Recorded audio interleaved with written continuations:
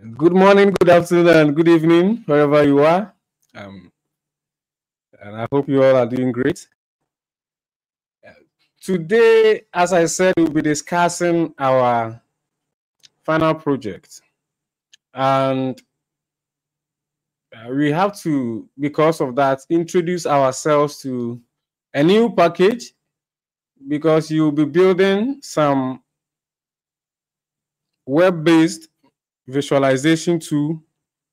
So we have to introduce ourselves to a new package other than Folium. You can use Folium in that package, but we have to see what that one too is. It will really help you later on if you want to do your own stuff as well. And that particular thing is called package is called Streamlit. So just I don't know why it's always difficult for me to type in this big box here. Okay. It's called Streamlit. Stream LIT like that. You see, it says a faster way to build and share data apps. So let's go to that place and see.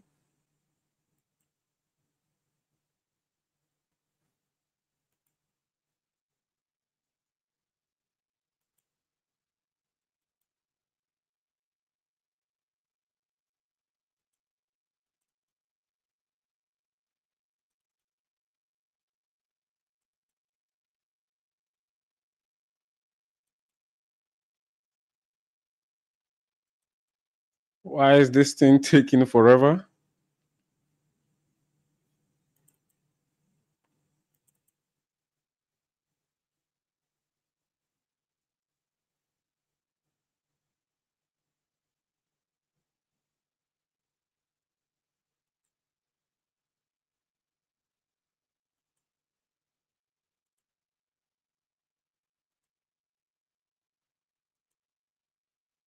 Let me refresh it and see.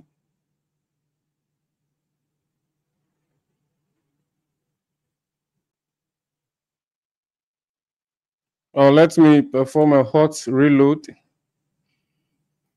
I'm gonna check the strength of my signal. Please, I hope you can all hear me. I think my signal strength is strong, but I don't know why this website is not opening. Let me see if I can. For instance, let me open the documentation and see. It looks like it's loading, but it's only the loader that comes to the middle there like that. Okay, but the documentation has opened. But I wanted to show you the home page also. Okay, no problem. Let us continue. Maybe at your end it will open. I don't know why it is not opening at my end. But if I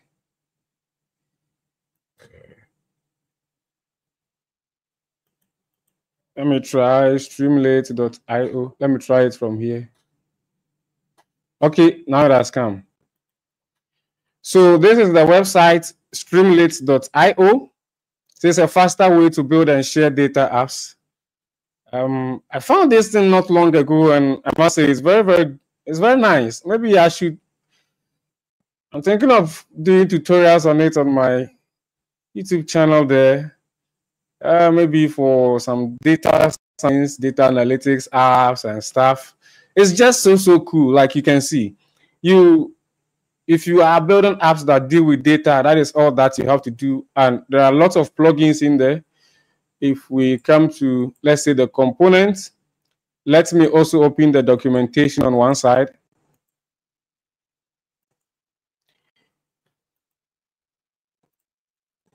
So you have all these components. Some of them you have to install. Don't worry, I know they all look new and probably confusing. That is why we are organizing the session.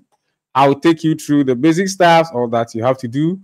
And then if you care to explore, you can come to this side and see how you can use all of these to build very amazing data apps.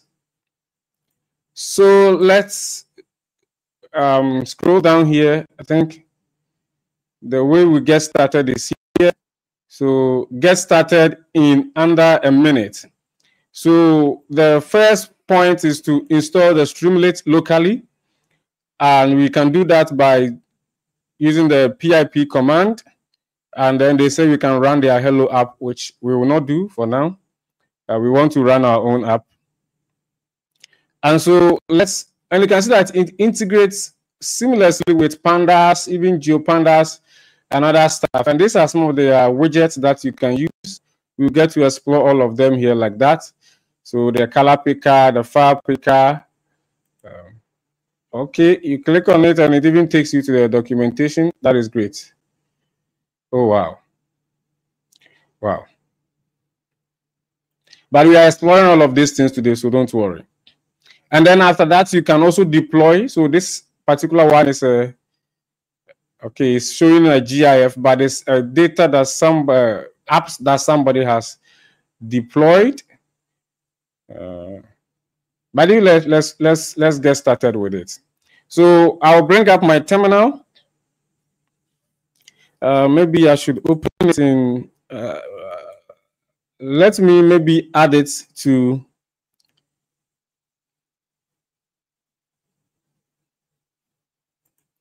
I'm thinking of adding it to my project or at a different place, but no worries.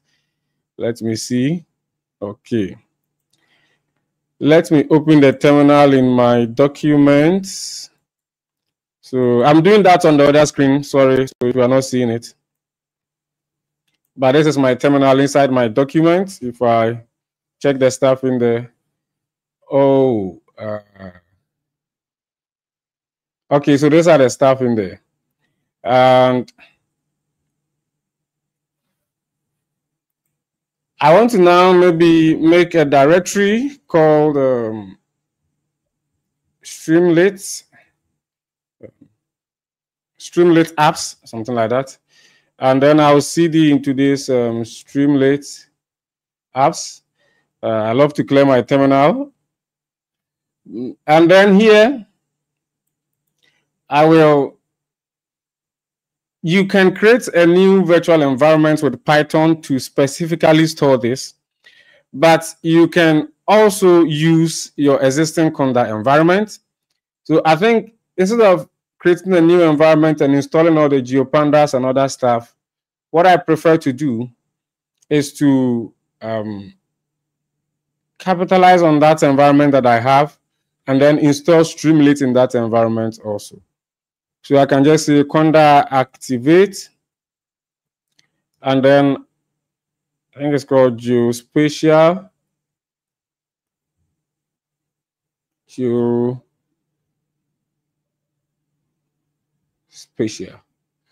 Okay, if you're on Windows, you see my own, I just came into the directory and then did Conda activate Geospatial and it activated it for me. But yours, that may not be the case. If you are on Windows, you may want to go to the search bar or the taskbar, search for the Anaconda prompt. And then when you are done, you go to the place where you want to create the app. In my case, you see this is the folder I'm creating the app in. And at the Windows address bar, which is similar to this one, you can click on it once, it will highlight the path for you, and then you can copy that path. And then when you copy that path, what you do is that after you have activated your environment inside the Anaconda prompt using Conda activate and whatever environment name, okay, then you can do cd and then paste the path in there. So let's say the path in my case is here like slash documents and slash Streamlit apps. So that part that you copy, then you paste it in there so that it will take you to this particular directory. It is very necessary that the environment that has Streamlit installed, you will be running the app from the terminal. And so the environment that has the Streamlit installed, in our case, Geospatial, I have not installed it. We are now about to install it. Everything is coming to start from scratch. And so I'm just hoping that you will not get many errors or any errors for that matter. It's not really an easy thing to try and code live, especially if you are getting errors as well. So I will install it in the Geospatial, but when we are running the app, we will not run it in Python, in VS Code like we've been doing. We will run it in the terminal here.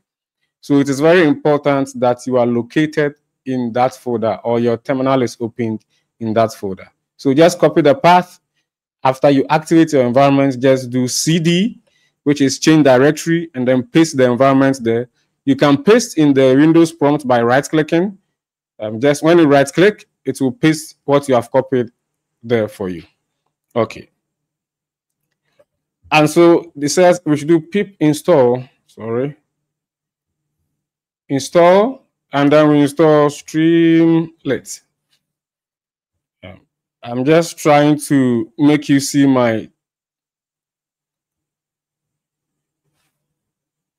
the commands I typed. That is why I'm zooming in so much. But this is the command I typed, pip install Streamlit, and then it has installed it for me already.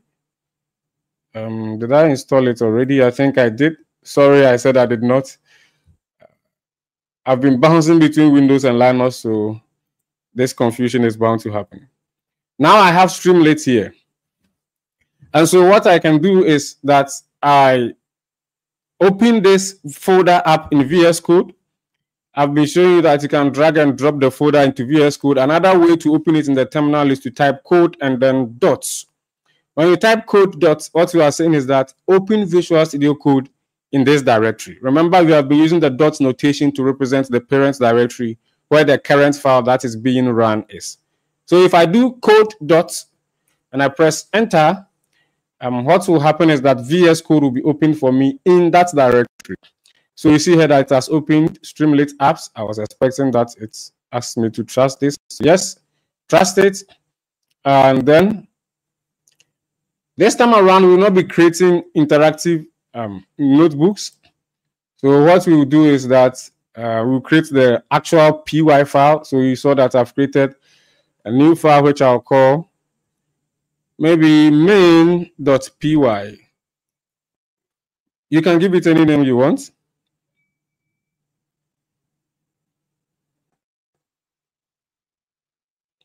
Let me try and then make this big. Okay. And it's also easy to build an interactive, this dashboard and this data tabs. It's just so easy. So let me show you how. First, I want to ensure, and usually if you open a VS Code from a terminal, then the Python version that you're using in that terminal will be automatically detected by VS Code. In this case, you can see down here that I detected from my Geospatial environment. It is very necessary because if the right Python is not detected, you may not have IntelliSense working for you, even though your code may work, and because you are running it from the terminal, not from this editor itself. But in any case, try and use code dot to open VS Code in that directory. So all I have to do is to say import Streamlit as usually as st. Oh, I'm not doing Django, sorry. And then yes, I've built an app, obviously, but I have to put something there. So I can say st dot title. I think there's some title there. Then I put a title here. Hey, oh, this IntelliSense. This is, oh, come on. My first, maybe dashboard. You can do more than a dashboard, but I'll save the file. And then how do we show this in our browser? You come back to your terminal. And then if I list, you see that I have only the main.py file. So what you do is to say Streamlit run, and then the name of the file, which in this case is main.py. Don't forget the .py, it is very important. And so if you have multiple files in there, you can choose which one to run. If I press enter now, you can see that I can view my Streamlit app in my browser using this URL. and this also network URL. But usually you'll want to hit this local host. You don't want so much problems. So I can do control and click, and it will open for me. And I think it may have even opened in the background. Oh yeah, it has. So this is it. Hey, this is my first dashboard. Is this one not cool? I mean, it's just so cool. It's just so cool. So if I go back to my editor and make changes, when I come here, I'll see it. But what I want to do is to keep my editor by the side, and then this one to by the side. This one like that. And then where is my editor? Also by the side, but that will mean that I will have to really decrease the size of my text. But I just still hope that you see. Let me try and make this one rather small. If the text is small, you can drop it in the comments so that I increase it up a bit.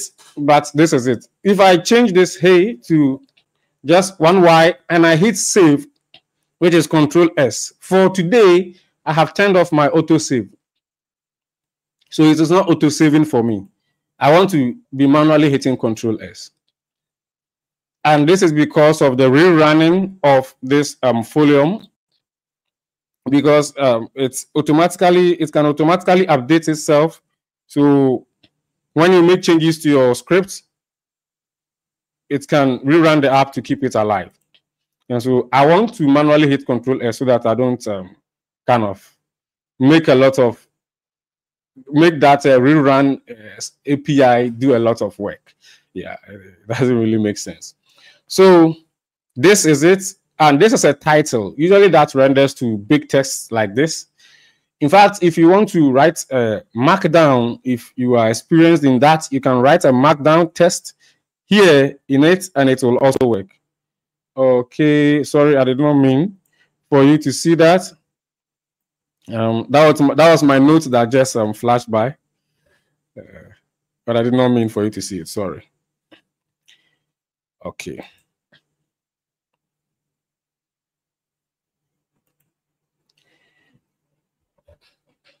And so I can also go ahead and add other things like test.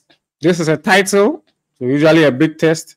So I can give a comment here like title. If I go ahead and say text,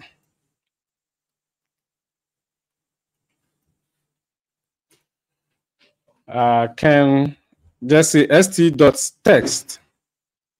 And then I can say here that hello friends. Okay, this thing should be a string.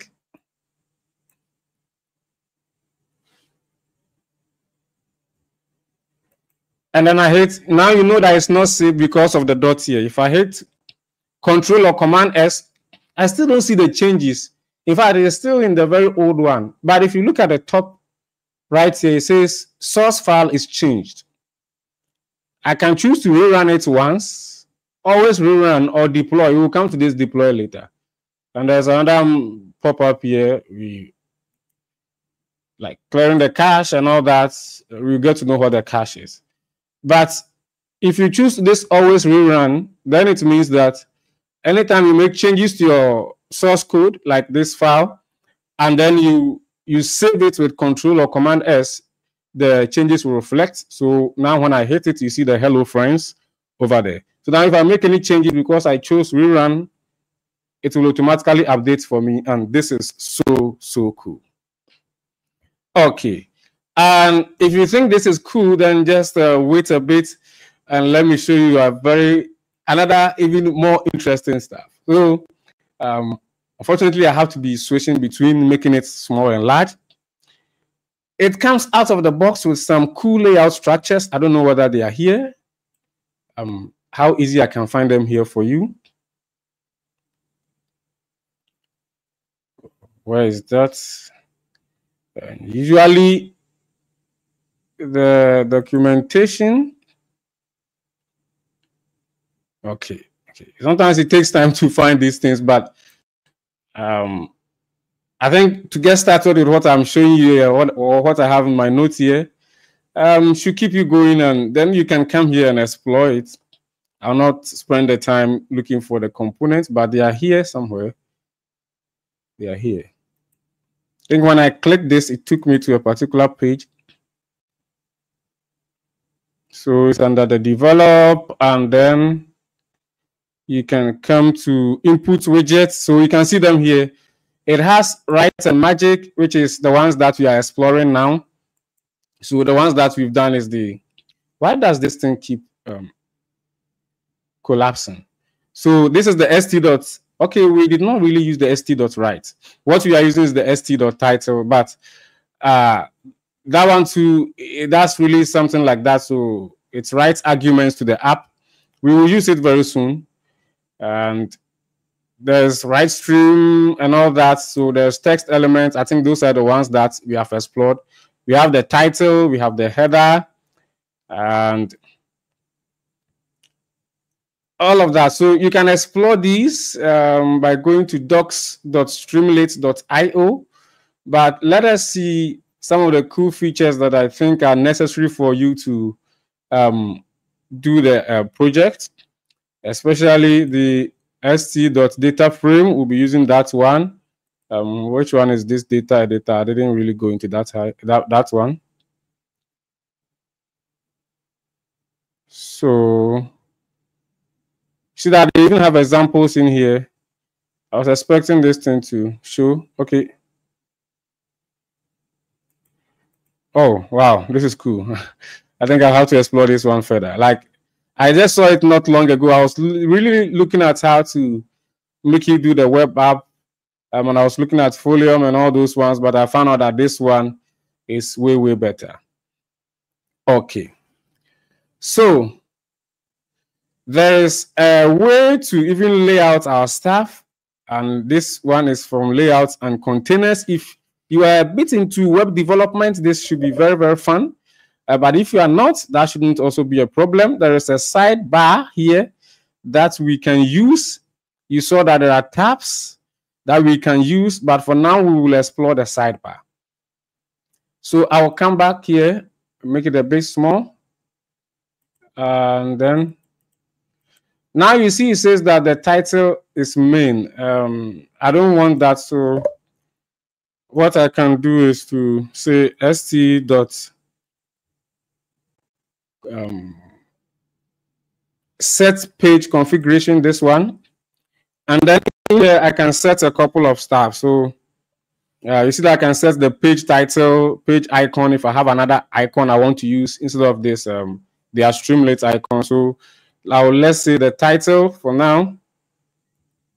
I'll let that equal to my awesome dashboard.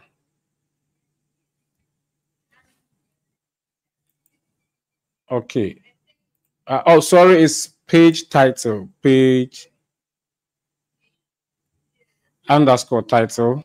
So when I save, now you see that it has changed from main to my awesome dashboard. So if you want to do something like that, that is how you do it. If you have an icon, you can pass the icon in as your app's icon. But what I wanted to show is the sidebar. And if you want to add a sidebar, it's as simple as saying that st.sidebar.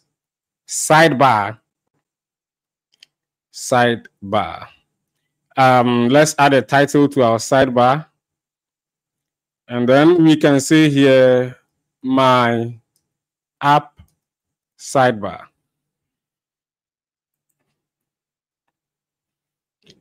And immediately when I saved my file, you've seen that there's this icon here. It was not there at first. If I comment this one out, see that it is missing. But if I bring it back, save it, you see that I have this sidebar. This framework, this Streamlit is just so cool. Just so cool. It makes you do the difficult things in just a few lines of code. And if you're into web development, you understand how this thing is making your life so easy.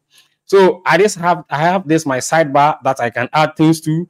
I can write in here. So let's use the right here, the right that we saw there. Let's implement it here as an example. So I can say st.sidebar.write, and I can say this text goes into the sidebar. I save it, and then it's in here like this. Okay.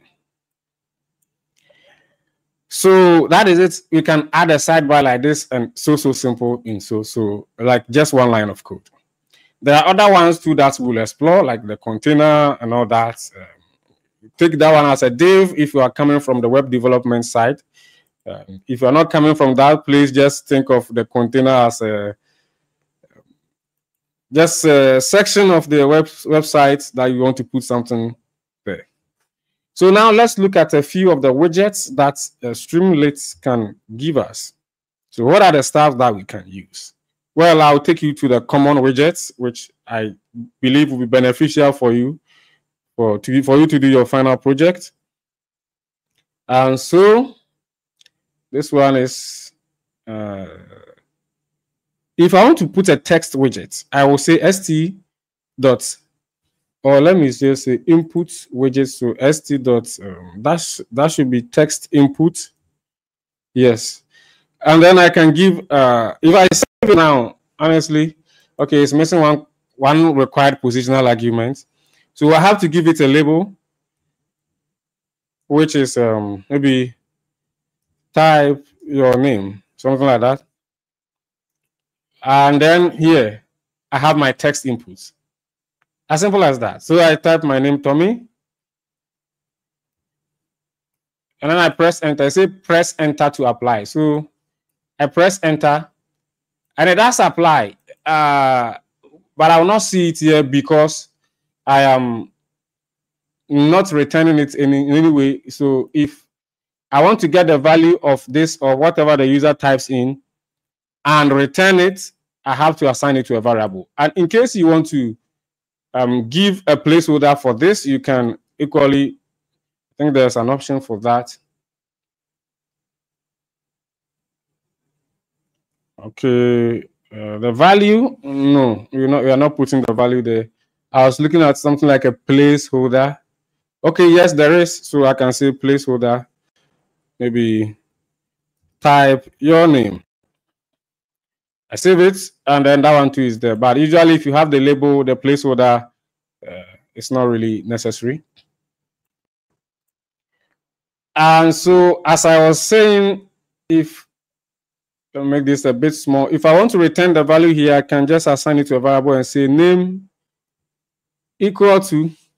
So once I say name equal to, whatever I type inside this, when I hit enter, it will be stored in this name variable. And how do we know? We can actually decide to print name, but in a little bit of a fancy way. So you type, and then using an F string, I can say name as your name.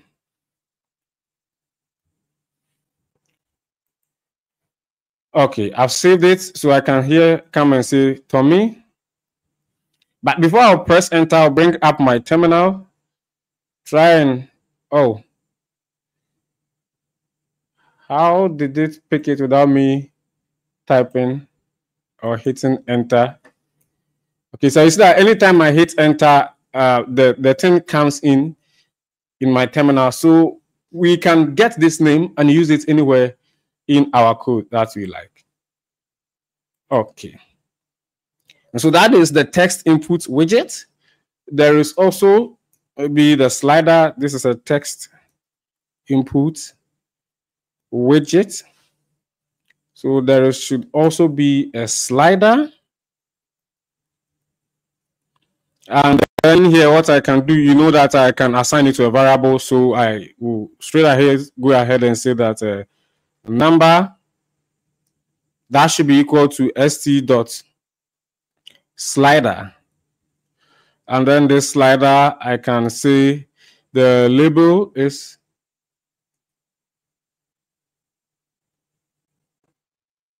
Okay. Label is, or instead of bringing label, I can just put things here. But it's good to let your type proper code. So something like this, I can say select number or something like that. And then in here, for the slider, there are a couple of things that I can also pass. You see that after the label, there's min value, there's max value, and there's the current value, and then the step. So let me bring them on separate lines and say that the main value, that should be 0, and then max value, that should be, say, maybe 100. Let me give a current value of 10, and then a step. The step is just when I move the slider handle, how much in value should it move? So I say a step maybe equals 5, because I don't want it. And now I have this beautiful slider here. I can drag and I have my value. Can drag and have my value. So let me even make it a bit fancy. I think we can do st.write, not st, write, st.write. And let's assume that this is a volume, so, or not even a volume. In an F string, I can say your current number is, and then I'll plug it in here, which is number, save, then my current number is 5. See how it automatically updates as soon as I release the slider.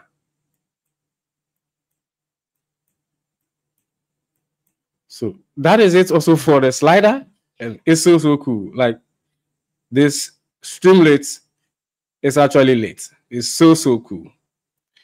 And then after the slider, there is also some things like the select box, which is a drop down. And that one in particular, I think you need it. So let me come here and then I'll say options. Those are the options I'll pass to my Dropbox. So options, that should be equal to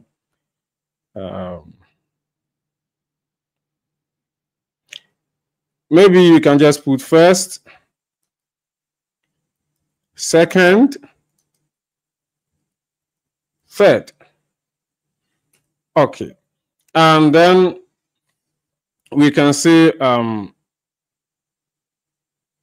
maybe option rather now equal to st.select box. And then in here, I say maybe the label.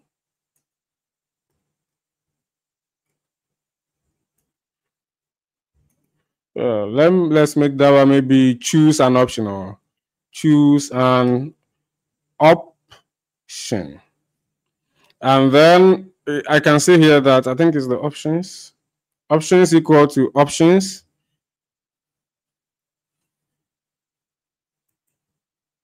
And then we can do an st.write that says, in an F string, like you chose, and then we can pass in the user's option here. I save it, and I see my drop down here. If I click this, I see first, second. If I choose, say you choose second, choose third.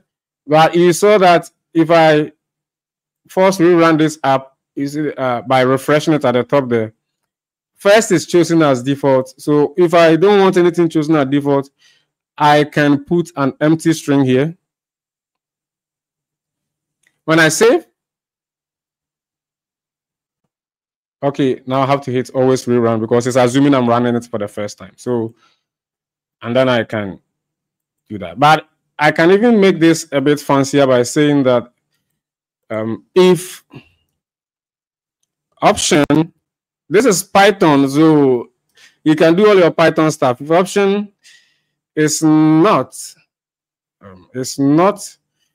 equal to an empty string, then and only then I want this thing to show. So if I save it, it goes away. But as soon as I choose a valid value, I see it there. If I choose an invalid value, it goes away. Okay. Once again, if you have questions, I'm monitoring the studio as well, so you can drop them there, and then I will address them. But I think you should be enjoying it because this thing looks so fun. And there's also the checkbox option. I don't know whether you use it. And so let me. And I forgot to mention we can put all of these things in the sidebar. I think we have neglected it for a while. But if I just should put dot sidebar here, I think you should move it from my regular face to the sidebar. So it's just as simple as that.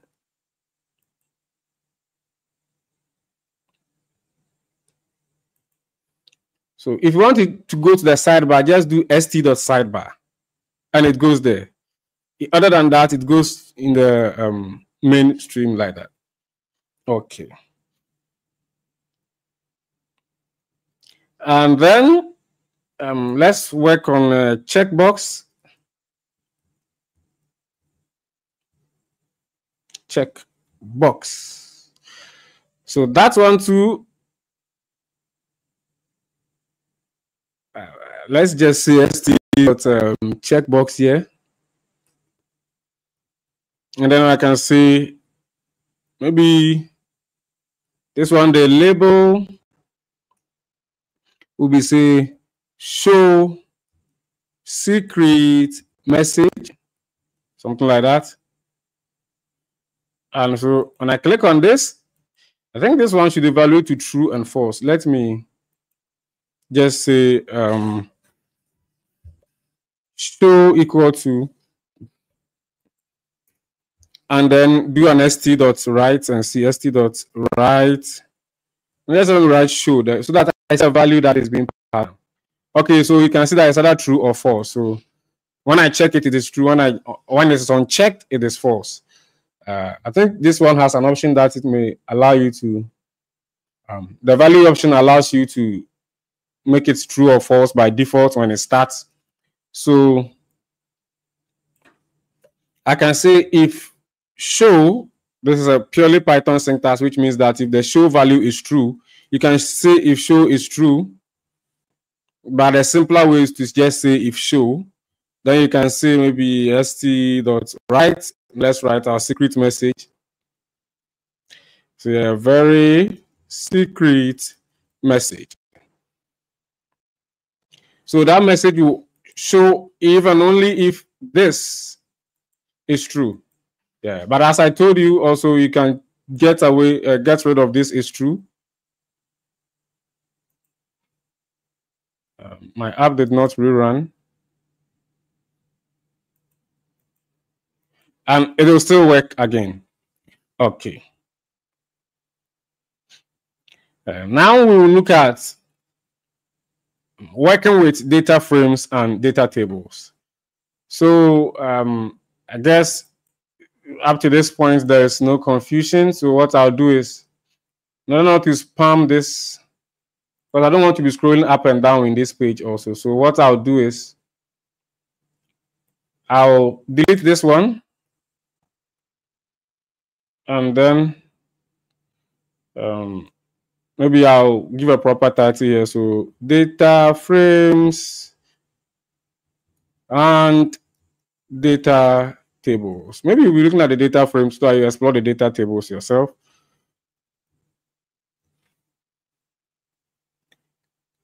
Okay. So I have here a dummy data frame. So let me copy it from my notes and paste it. The goal is not for you to watch me type. So this is my data frame. So you know, off the bat that I have to import pandas as PD. I know this is not new to you, even though we did geodata frame and not data frames, but this should not be new to you. All that is happening here is that I have, think of it like the table. I have a table with 2 columns, name and age. And then for the names, so in the first row in the name, I have Alice, the second one, Bob, the third one, Charlie, and their corresponding ages. So it's a simple pandas data frame. And so if I now say here is a simple data frame, well, you can read this data frame too from a CSV file or a shape file, a GeoJSON, anything that GeoPandas can read. And so if I want to display this, my tabular data, all I do is to say st.dataframe, and then I pass in the data, which is df. Now look at the magic when I save it. I have my table here. I can download the table. I can perform a search on it. So if I come here and say, okay, let me try and expand it. Let me search for Alice. Okay, where is this thing going? Okay, the cursor just comes and vanishes. I don't know why. Okay. So when I search for Alice and pressed enter, it took me to this place. Let me search for Charlie and see. You see that Charlie is now highlighted, but I can't see the text I'm typing. That is the issue. If I maybe try Bob, I tried Bob and it's highlighted that one also 22, and it got to the 22. You can see the colors are highlighting over there. I don't know why. It is not really. Let me see. Maybe we should set the layout to wide. So let me go to, or we can pass a width. Let's see the, so let's see the width and height. We can pass those two values. So what I'll do is to say width. Let me make this thing 500. I don't really care about the height. So when I make the width 500 now, it's a bit wider. I think now, oh yes, now I can see what I'm searching for. So what I was searching for is to maybe get Alice, and then you see that it's just in there. Is this not just that cool? This is just so cool. And it will make life a lot easier for you if we work with data and you want to build data apps. And yes, so this is it. I think I did not want the index to show. Dots. The drop.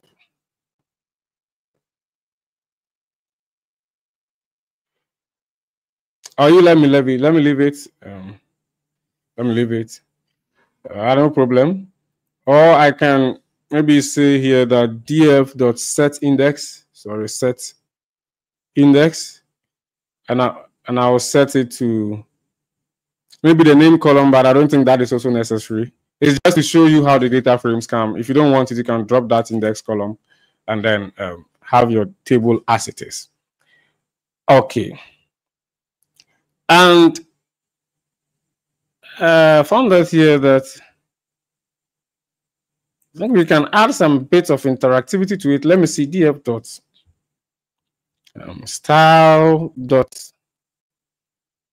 style highlights style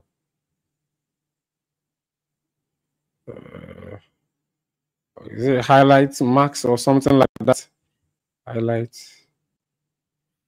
Okay, so if you want to perform some styling, okay, unable to convert.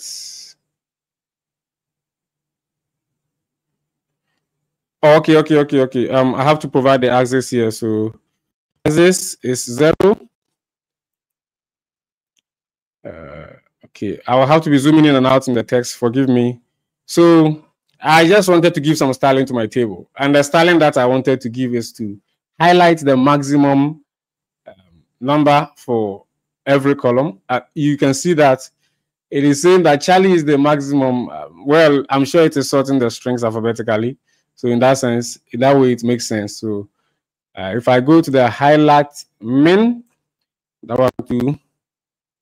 This is not Streamlit specific. This is purely Pandas specific. So, but you may not need that one. It's not necessary. But in case you have a data table, you want to show the maximum, then you can use that one. Okay.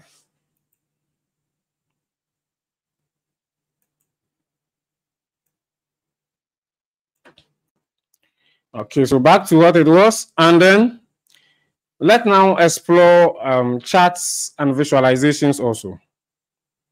So let's just say that I want to generate some random charts. We'll get to working with our own data very soon, but I just want to show you the basics of stuff.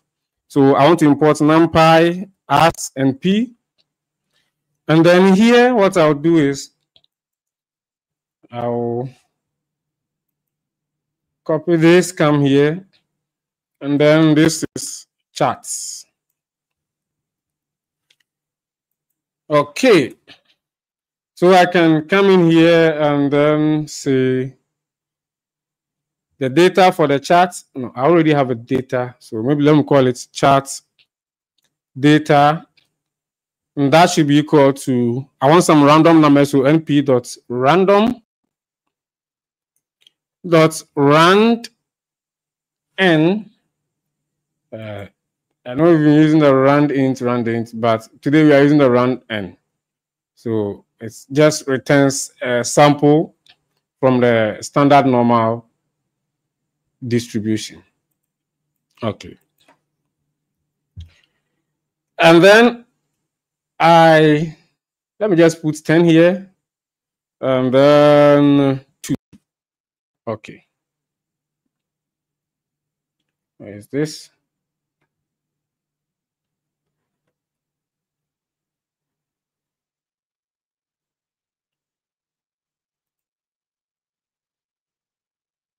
Okay, so I'm supposed to plot it. So that'll be st.line. I think it's line chart.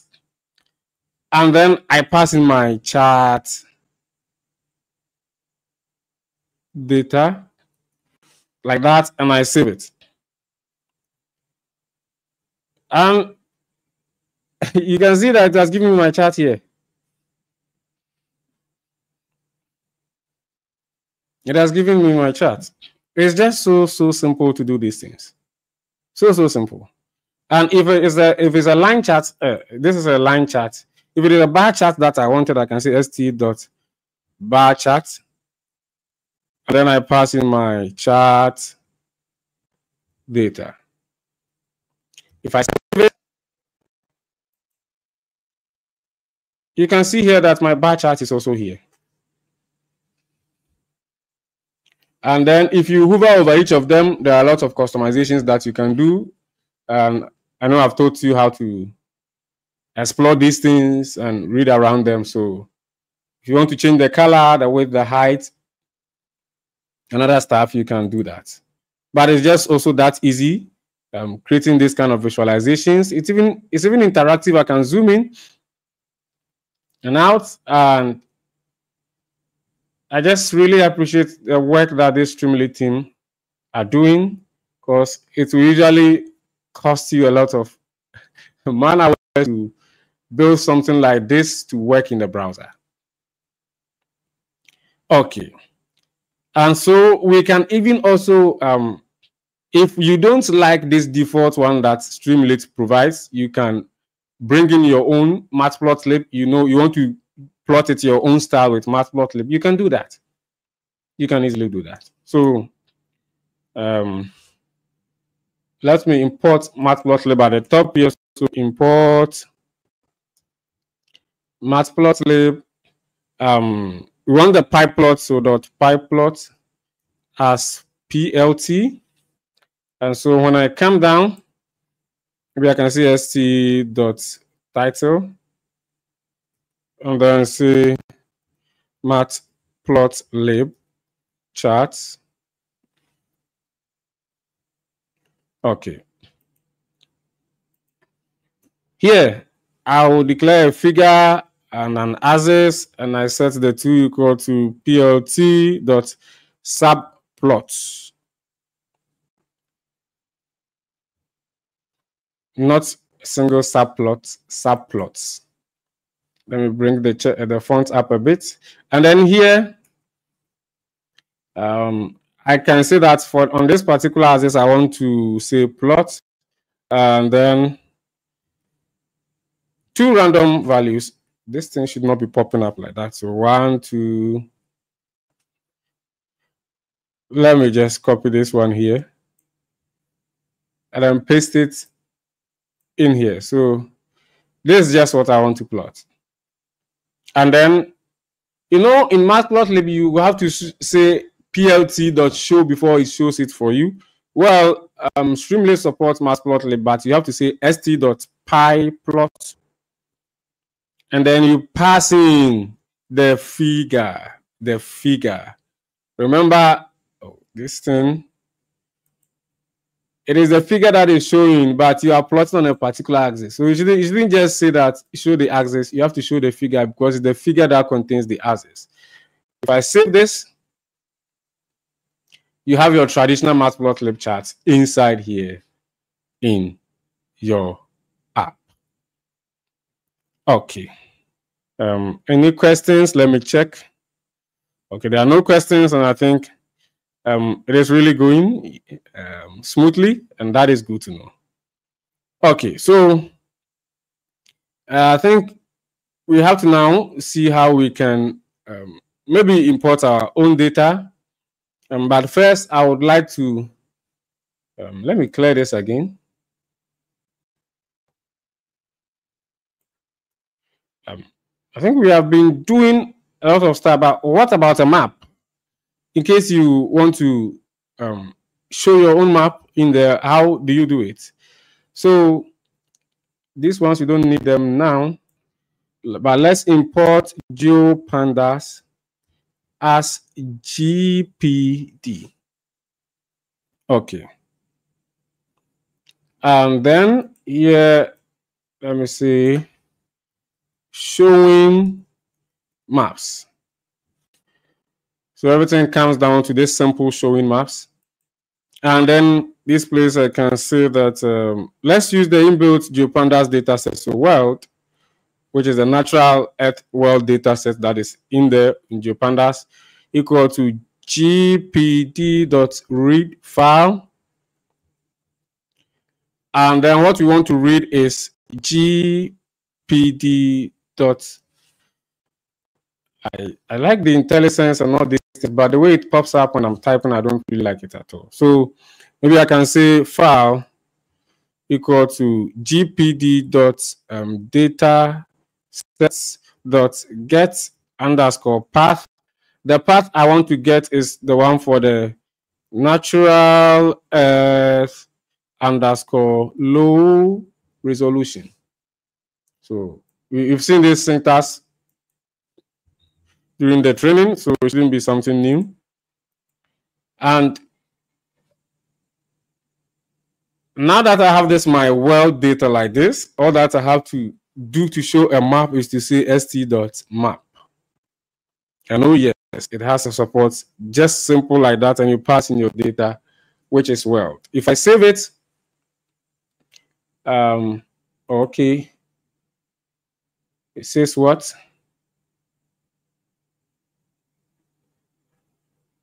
Map data must contain latitude, a latitude column named latitude. Oh, okay. So it looks like we have to modify this world data set a bit.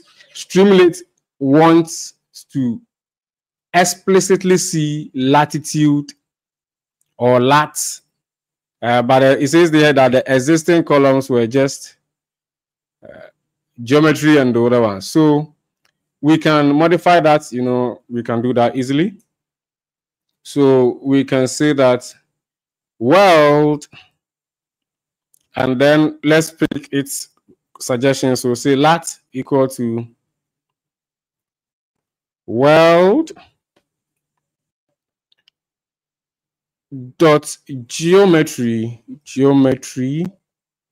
dot x. And then we can say that, let me copy this, that be world, and this be long, and then geometry dot y. If we save it, Okay. So that one is only valid for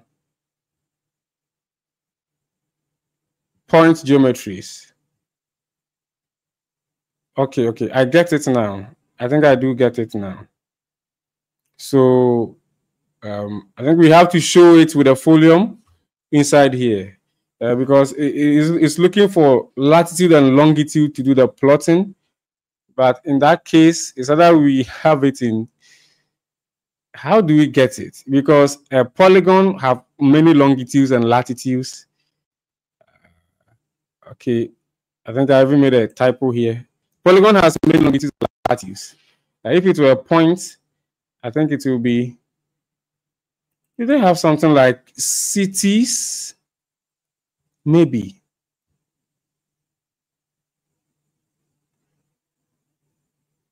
Yes, it's called natural earth cities. So let's see how that one will go. And in fact, that one, I don't really think we have to do this we are doing here. Okay, we still have to do it.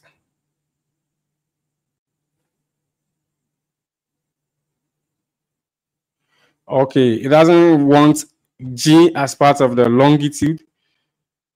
Oh, okay. So after a bit of a struggle, we have our map showing here like this. But this map is not.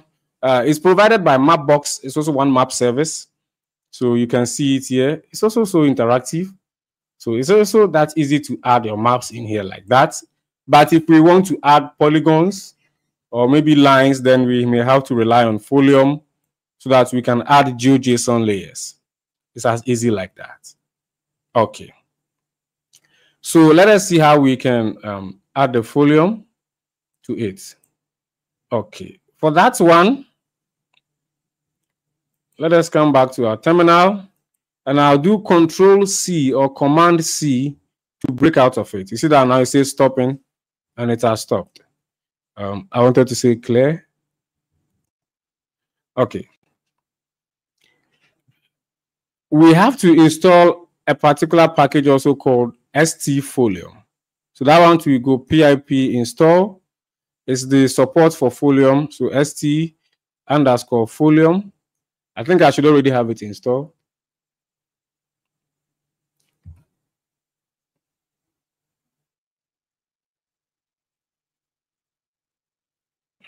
Is it st-folium or Streamlit folium? I made another typo there.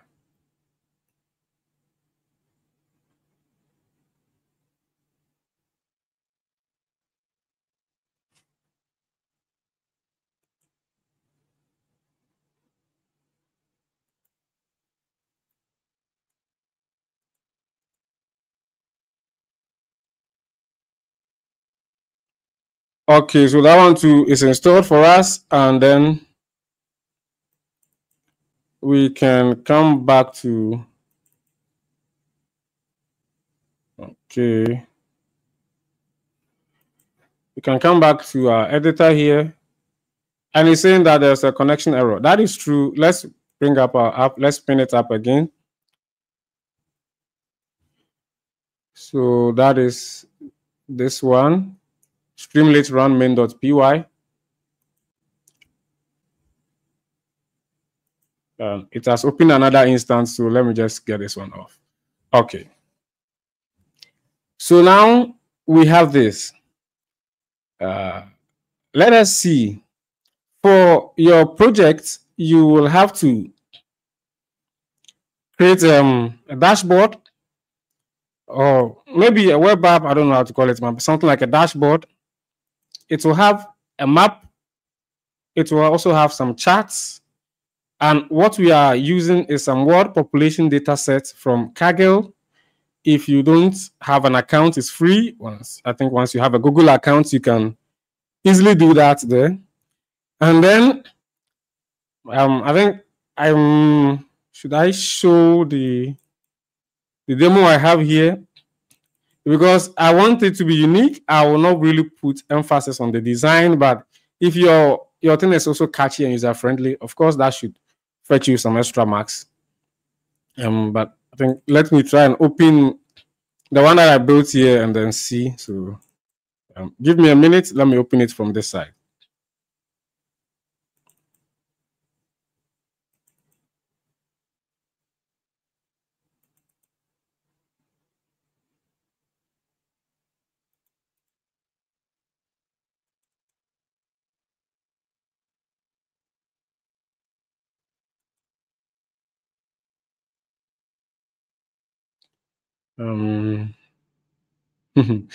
How do I?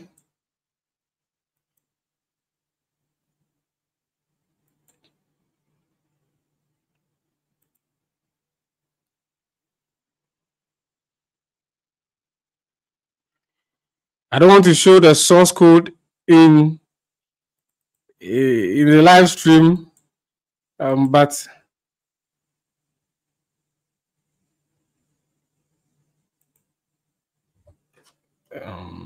main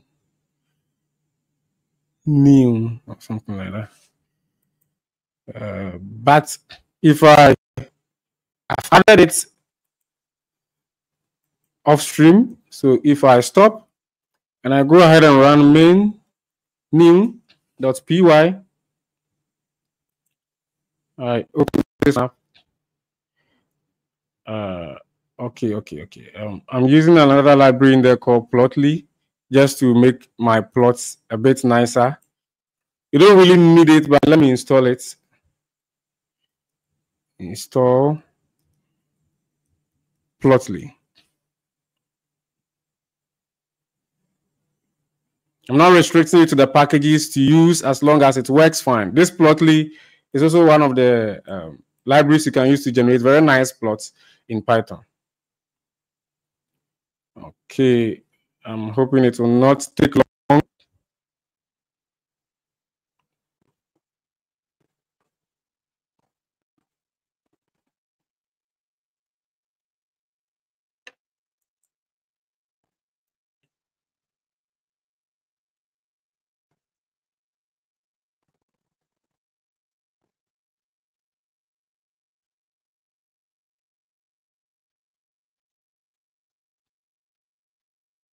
Okay. I still think I made some changes to this thing that it may not really cause it to run. Let me try it and see if it does.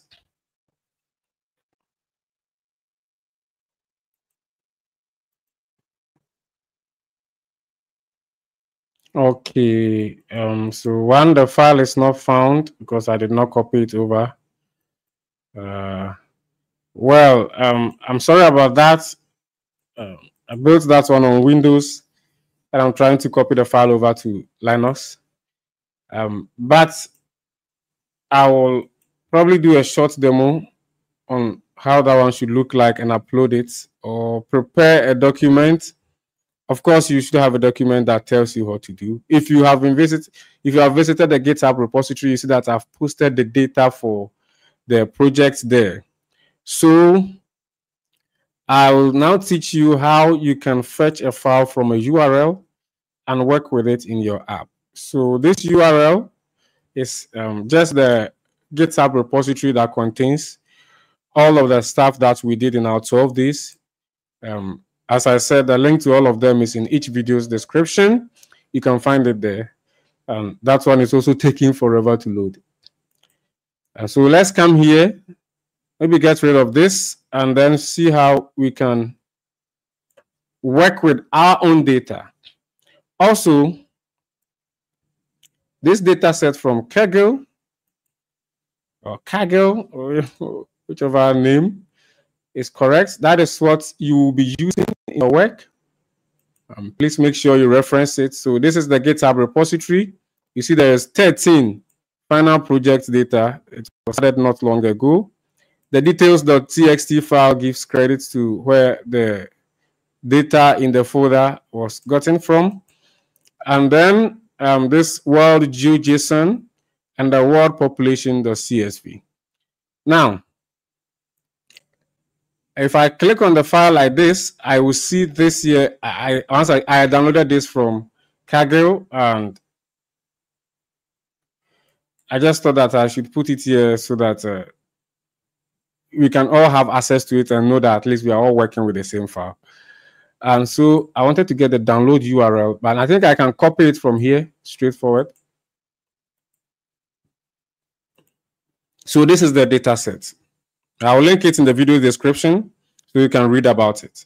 Okay, it's just a world population data set containing the population for several years. I think for 2020, there's 2015, 2010, and all that. So I'm sorry, I will upload a demo of the app, how yours is supposed to function so that you can know how to build with it. So let's focus this session on learning Streamlit. So now that I have this here, what I want to do is to read this CSV file. So I'll define a function, maybe get data, and yeah, I don't need to pass in anything. So I can say URL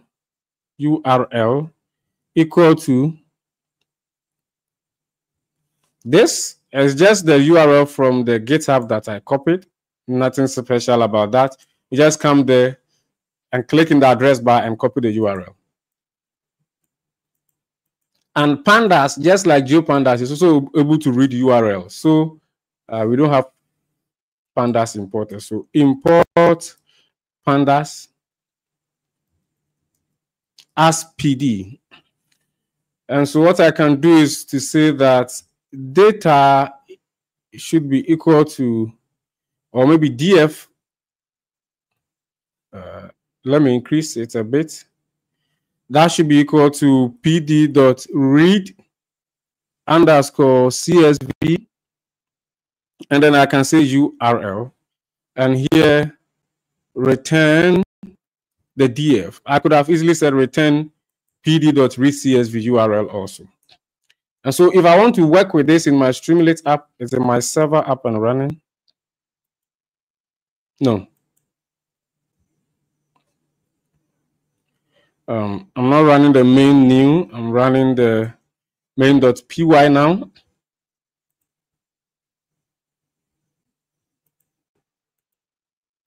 Okay, so that one is here. Okay. It's still using the old file because I've not saved it. Now when I save it, I go to always rerun. Okay. Maybe getting data should be the proper title. Now, remember our st.data frame. So now we can say data equal to get data. We call our function, and then we say st.data frame. What is this data editor? I've not really tried this one. Let me, out of curiosity, pass in data and see. See what will happen here. So error tokenizing data. I don't know whether it's from the data editor. Let me just go back to data frame and see. So if I save this and I get the same error, then that means it should be coming from our URL. What is the error saying?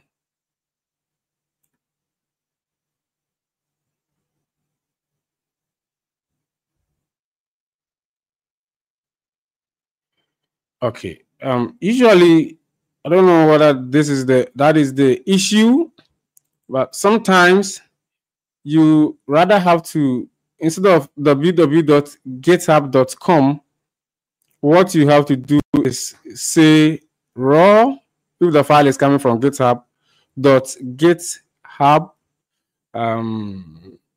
user content, like that. So instead of github.com, just say raw.github user content.com, and then the rest of the URL follows. And I think that one fetches the data properly.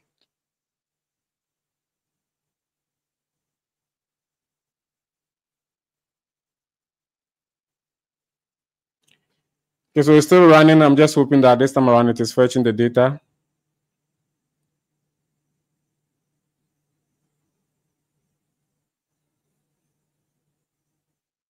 So temporary failure in name resolution. Now we have a URL error.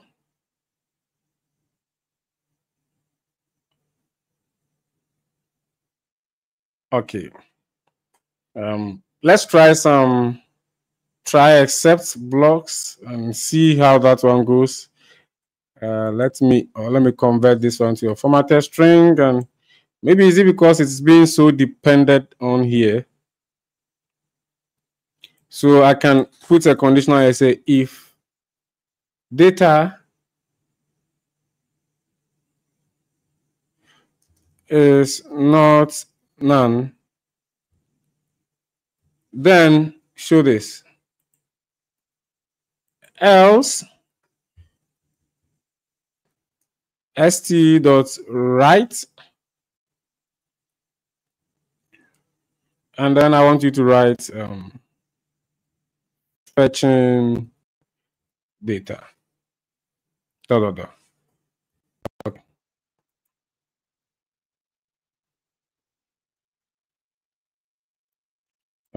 404 not found. What is wrong with our URL?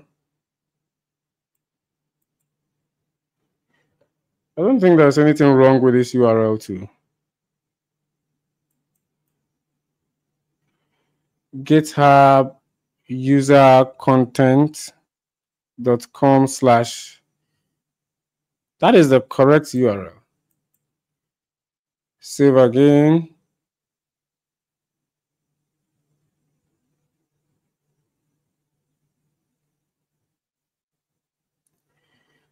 Okay. Let me come back to GitHub.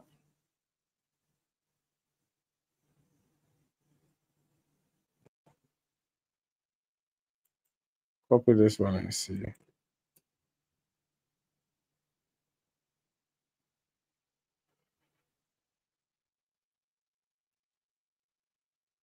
Or let me put this one in a try except block. So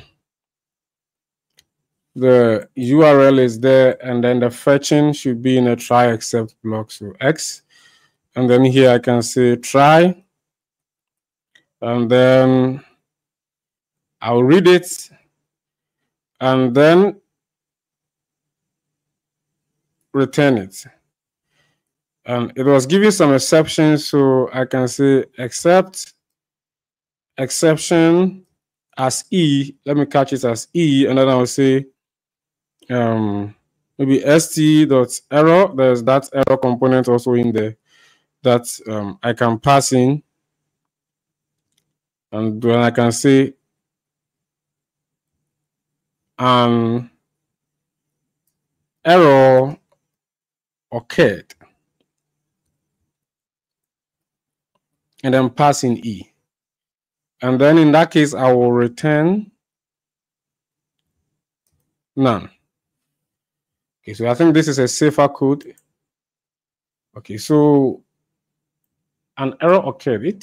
File not found. I don't know why it's saying file not found, but that is the correct URL.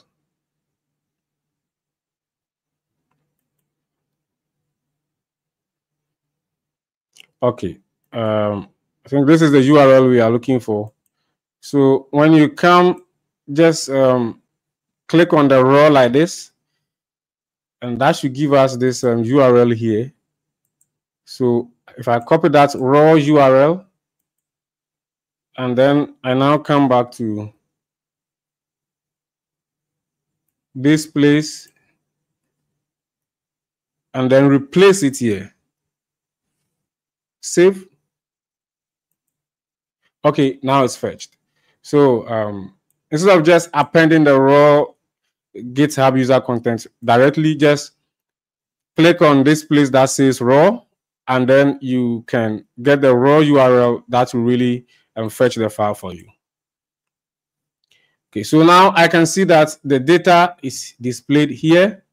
If I maximize this for a minute, you see that this is all my data set. That's all that you are working with. Let me maximize this. Okay, it's still not taking the full screen. There's a width component that we can pass, so you can pass the width.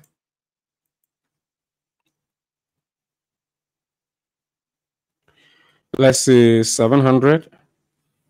I'll make it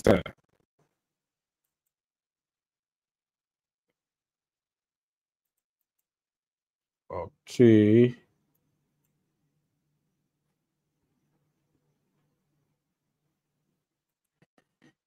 Okay, but that's the table. But we will not be displaying the table actually. We will be using this column. So as I said, I will have to now get the data and then see how I can modify it and then make it work. But I'll do a demo for you. I'll not forget that one.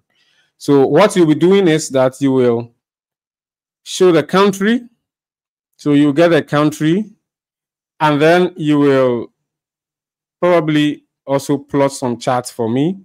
So you can see there's the 2022 population, there is the 2020 population, there is the 2015 population, and other stuff like that. So let me, I'm not trying to do the work for you, but at least let me show you that if you have a data like this, how do you get the data from this and then what do you call it, use it in your code. So one of the great practices too, if we are using Streamlit, I told you that I'll show you what this cache does. This is a cache. Think of it less technically like a memory somewhere that you can keep some stuff in there so that if you need them again, you don't have to call them again from the internet. This file is being read from the internet. So what happens is that anytime I hit Control S, this is not even a big file, but anytime I make a change here and I hit Control S, this data is fetched from the internet. But because the file size is very small, you don't really see it. But if the file size is huge, like in megabytes and several megabytes, you will see that your app will always load slowly. So one of the things is to, like this data that doesn't change, is to cache it. So what I'll say is at st.cache data, so cache data. Like that. And in Python, when you prepend with the @ symbol, is a that is a decorator. Sorry, that is a decorator. So what happens is that this one has been fetched in memory, and if we rerun our app, it will not be fetching it again because it already has it existing in memory. Okay, so let's just say that we are not showing a data frame, but we want to maybe create some plots. And so I will keep my code safe and put it in here. One of the things I also did not show you is that you can use some layouts to make your thing look very, very nice. And for instance, one of them is the I show you the container. I don't think I showed you the container, but you can use the container to make your app very, very neat. And also you can use columns. And so that one too, you can see that the columns, it depends on the number of columns you want to create. You saw that anytime I was adding things, it was adding it like top to bottom. But if you want to do it right to left, or sorry, left to right, you can use columns. So I can say column 1, column 2, because I want 2 columns.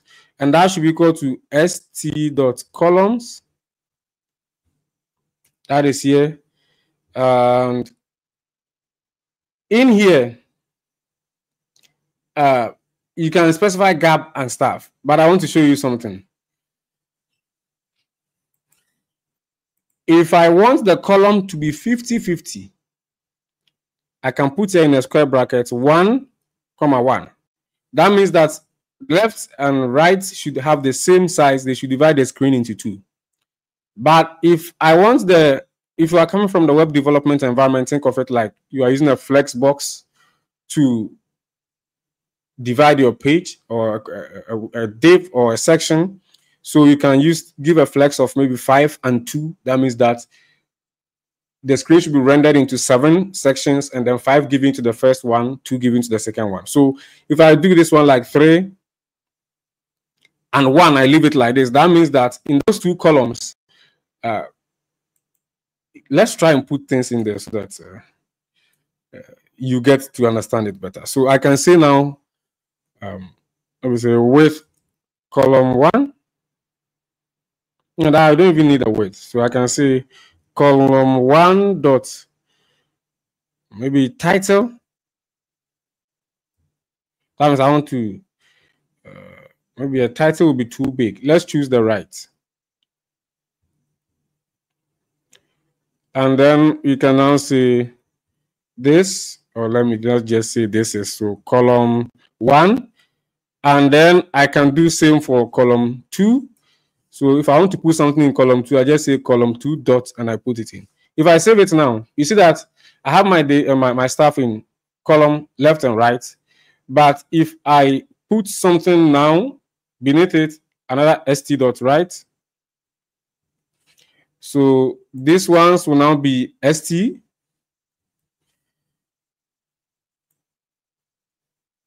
Let me just put here next, and this is next one. See that now those ones are rendered from top to bottom instead of left to right, and the column, because I want to put it in columns, is done it for me in left and right. Okay, I wanted to show you that one. And the division is 3:1, or it is 4, but 3 is given to column 1, and then 1 is given to column 2. Okay, so what I want to do now is to get a select box here in column 1. So column 1 should be small, 1 rather. Okay, I can maintain it that way and start working on column 2 rather.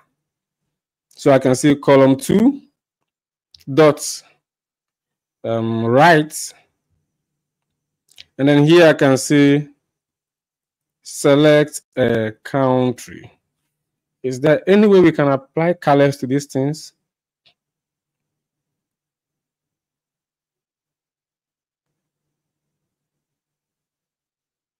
Maybe you can check the sites, the documentation. So select a country and obviously know that I'm coming to use that select what is more like what is called a drop down menu, but I think we call it a select box here.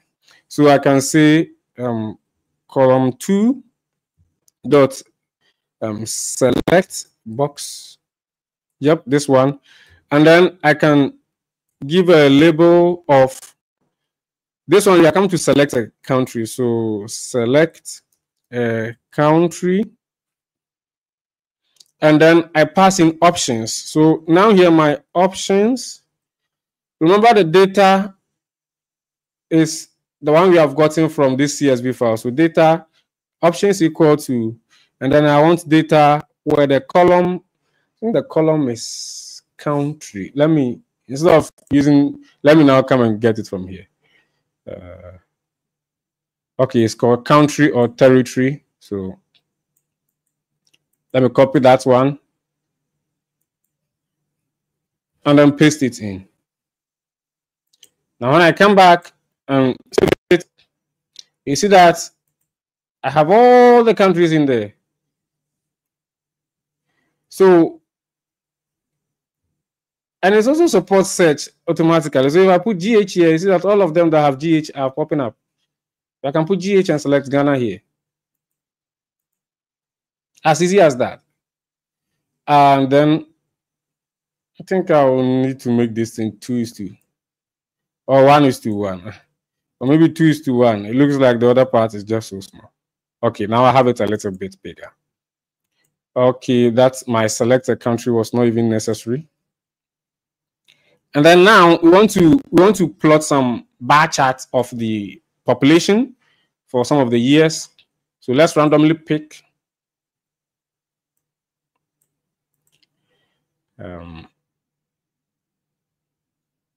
okay, should I do this?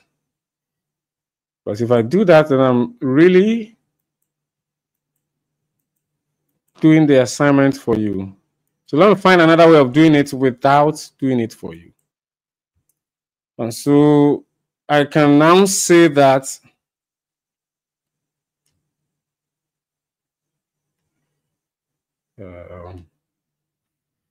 let me pass this one in as a country. And then I'll use this country. You know that it will return that value for me. So I'll now say if country, I only want this thing to show if there is a country, or if country is not none, then and then I want to let me see. Okay, I'll only plot 2 at least, so that it will make some comparison, maybe the 2022 population and the 2020 population. Okay. So that one I can say selection equal to df, and then I'll select df. Did you call it df or data? Sorry, data. You know this querying methods already, so I'll not worry myself with it. And I want the 2020 population, and I think there was 2020 also. I think there's a very older one, 1970. Yeah. Let me pick the 1970 population. So it is more reasonable to bring the earlier one first. So I want to do this selection from the data set. Let me squeeze this one now. Okay, so I've gotten this selection. Then I want to now do st.bar chart, and then I pass in the data as selection. Okay.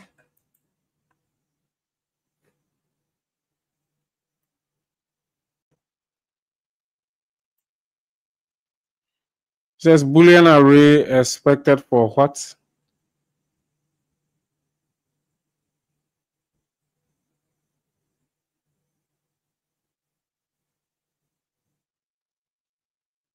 Okay, so which line is causing the error? Not in 64.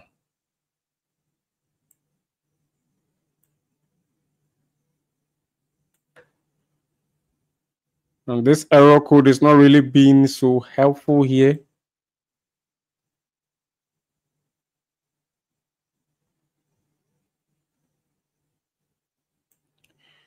Okay, let me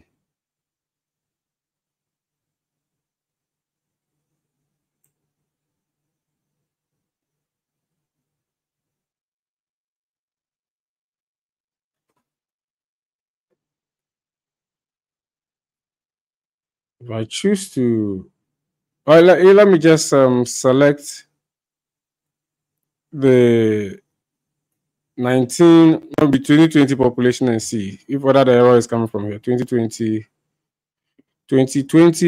population. Okay, so the error is coming from the way I'm querying my data there.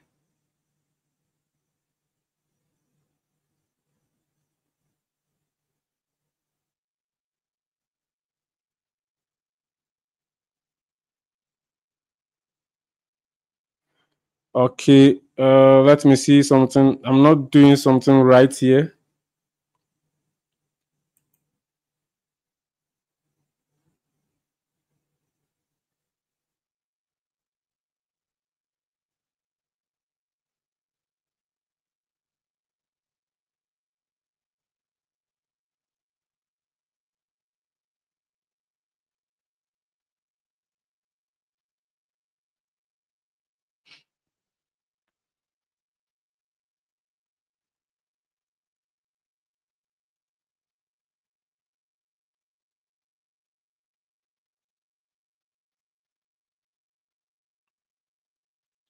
Okay, so I think what I want to do is to create the data frame myself.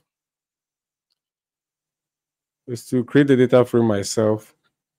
And in that case, I have to get the data for the particular country first. What I'm doing now is a bit confusing. So the data for the particular country, let me call it country data, and then set that one equal to data. And then inside the data, so I want to fetch where the, I think it's called a country or territory equal to, this is not JavaScript, double equal sign, equal to country. So I want to get a population for that country. And then I want to use the index to get it. So that will give me all the data for that country. Yeah. But I don't need all the data too for that country. So what I want to do is just to plot the 2 years of the population. So this is my selection here. Let me see.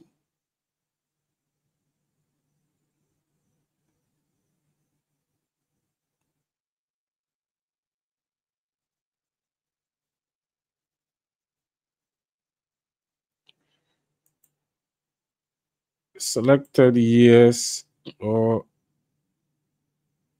let me make this one a dictionary so that I can convert into a data frame easily.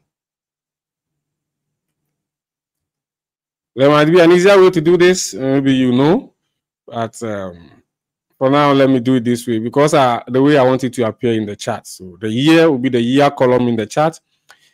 And in that one, I want which one did we pick? I think we picked the 1970 population. And then we also have the, let's say, the 2020 population.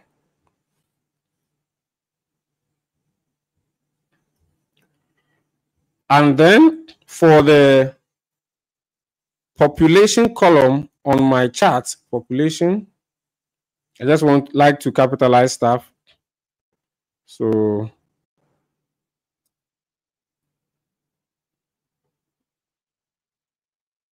that's one. Now that I've selected the data for the particular country that the user selected, now I have to, what I want to do now is to loop through all the columns and then select those years. So I will use this year. So what I can do now is to, because I want to use it as a variable, maybe I can say target years and set that one in here. So I can put a year here as target years. Okay. And then here I can say, I can use this ones and then map through them and fetch data for them and store them in this list here. So I can say country data, and then the maybe year, let me put it that way, for year in target underscore years. This should not be a difficult syntax to understand. What I'm doing here is that I've already selected the data for the particular country here. So of all the data sets in the world, this one will look through the country and territory column and get me the data for that year or the country where the user selected, in this case, Ghana. And then these are my target population. But for yours, you may have to show a lot more than that. And when I'm reviewing your code, I even don't like to see something like this. I want you to call it the columns like I've called them here. Okay. And then this selection here is a dictionary I'm creating myself. I just want to convert it to a pandas data frame. That is why I'm doing that. And so for the year column, I have this. And this population, see, when I call the data frame like this, this is a data frame. And I pass in a particular column to give me data for that column. So I'm getting all the data for all the columns in this. So it will return the data in the 1970 population and the 2020 population for me. So I have it here like this. And then what I can do is to say that maybe population underscore df, that should be equal to pd dot, we have pandas imported, data frame, and then we pass in the selection. Just to confirm that, okay, pandas is selected, it's imported. And then now I can pass in this to the st.bar. So data is equal to population df. When I save it, okay, it's bringing up another error. Okay, is saying that string has no attribute iLock.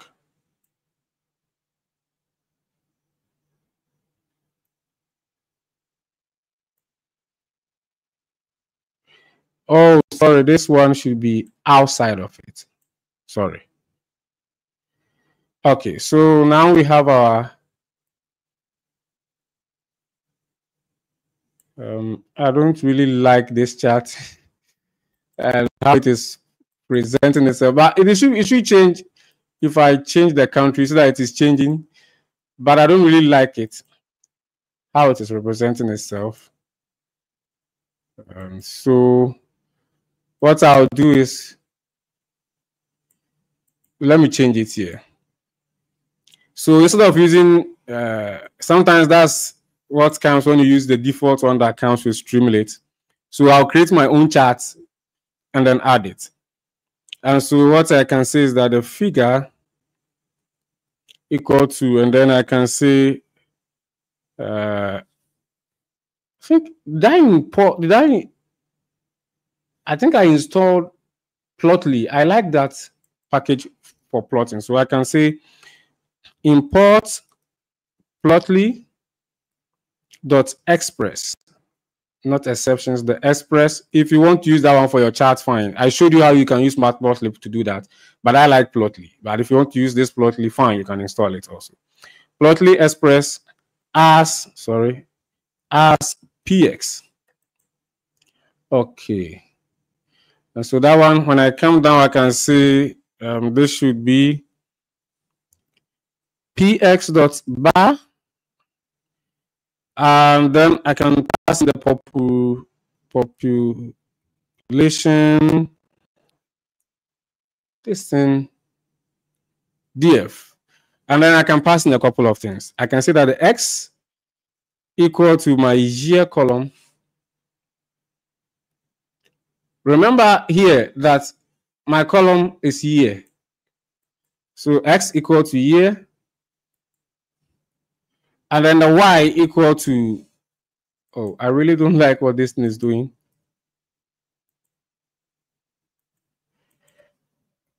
The y, that should be equal to population. That is how we named it. So,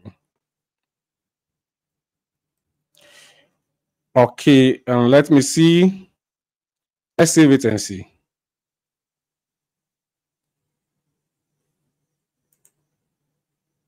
Okay, we have to show it. So that should be st.plotly, plotly chart, and I pass in the figure.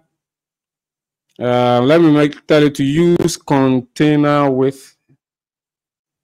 Okay, plotly chart, figure, and then use container with, set that one to true. What that means is that I should use the available width there. So now you see that this one is giving me a proper chart. Okay, a more beautiful chart than the one in the ST was giving me. Okay, so now this one even has a lot of things you can download as PNG and all that. So that's why I prefer the Plotly. So if I change to Colombia, it looks like every country's own, but you may think it is not changing because this bar is always high. But if you look at the left side here, the numbers will be changing. So if I choose the Central African Republic, and all that. You see that it was 5 million now, and then this one also shot up and all that. So it's something like this. If you want to get the data from it and then work with it, you can do it that way. So in the same manner, you can come here. And since we installed the ST Folium, did I show how to use it? I don't think so. I don't think so. So let me show how to use that one, and then we'll close for today.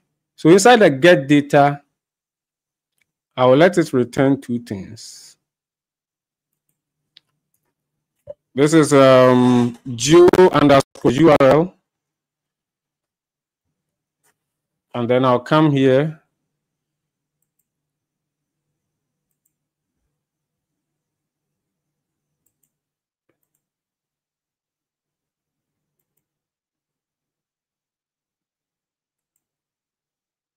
Into this folder, into the world GeoJSON, come to raw because I want the raw link. So I copy that one also, and then paste it in. Then let me come back.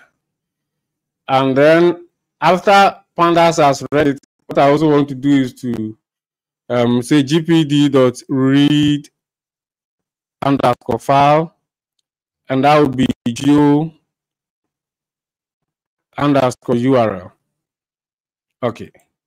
And then I'll return df, and okay, this one should be GDF.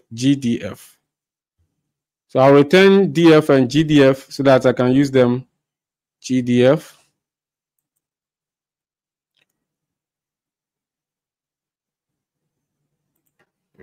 Because I'm returning two things, let me do it this way. So data, and then here I can say geo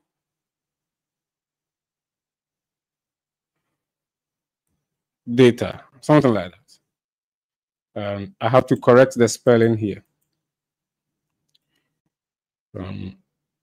Are there any questions at this point? Let me see. No questions. Thank you. So this is it. I'm fetching the two files from the URL. When I save my work, nothing has changed because obviously nothing has changed. Okay. And I think that it still works. So let's see how we can also add a map here. And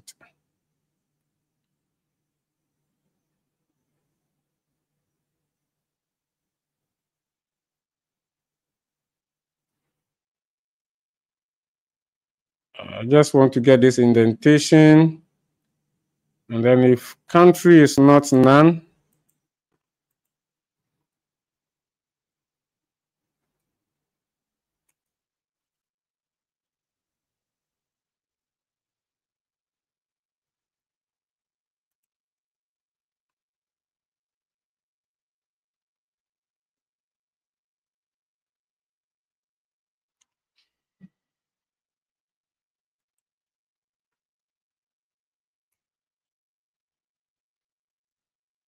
and then we need Folium at the top. Let me import Folium. So import Folium. And then we also need to import ST Folium. I think it is Streamlit Folium. Yes. As ST, rather. Sorry.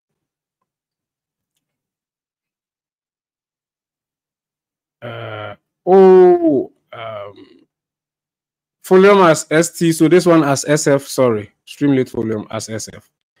And then we can come here and say, I'm doing all of this inside the if statement just to make the code safe. So maybe I can say map here. And then now that I have it, our normal Folium stuff, you can say map is equal to Folium.map, sorry, the capital M. And then we can pass in other stuff to like that. But I'll leave it this way. And then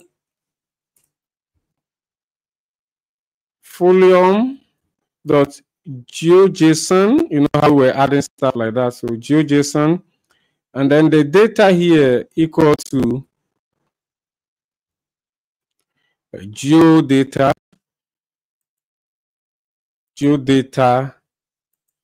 and then .add to, and then I'm adding it to the map, just like we have been doing with Folium. But this one, also we have to say st. Did you say, how did you call it? Is it SF? And then we pass in the map object, and then you can specify an optional width and height, but I'll not do that for now. If I do say module object is not callable. Okay, I think we have to st folium.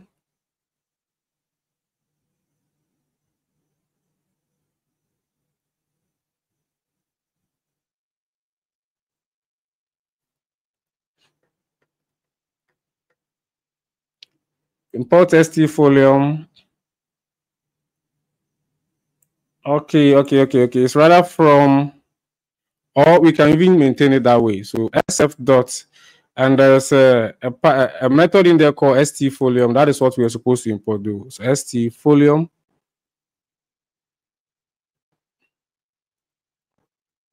And this one should render our map for us.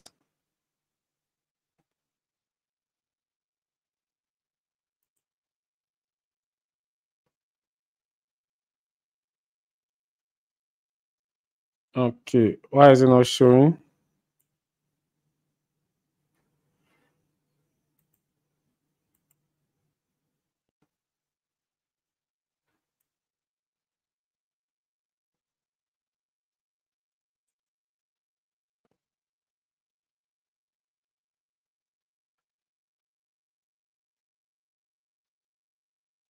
Okay, I don't know whether it's because of the importation. So maybe from Streamlit Folium, we want to import st folium, and then here we can use the st folium directly.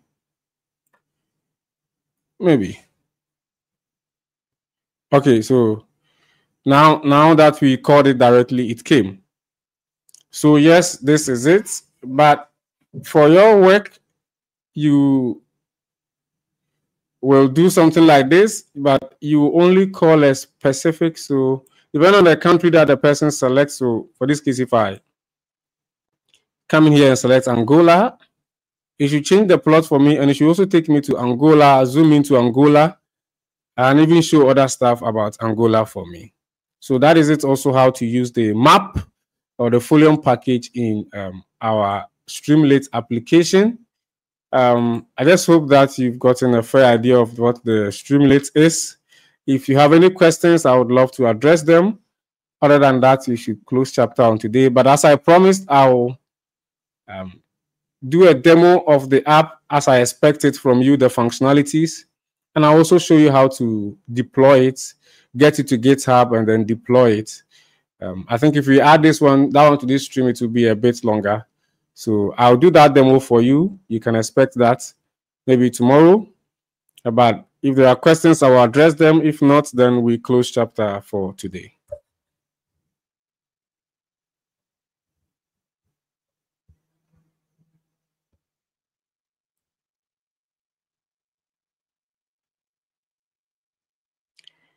Okay, so there are no questions. Thank you for your time, as always.